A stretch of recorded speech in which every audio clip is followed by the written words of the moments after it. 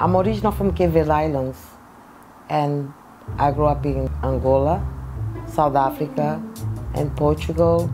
And my art really, it reflects with the people, harmony, compassion. I'm just fascinated, with culture, different people. It was a time in my life that things was going really bad, What I did, I found art as an outlet for my therapy. And my art, the body, just the canvas. When I do my eyes in my paintings, it's like I transfer my feelings. I don't choose my colors.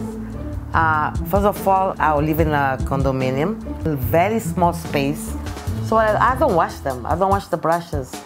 I just, from one paint to another paint, and this, whatever comes out is there. Art is more than a skill. It's something that is unique, something from you. And no one can duplicate that, that's for sure. I can't even duplicate my own paintings. I encourage you all, no matter what you can do, try to express yourself, don't be afraid.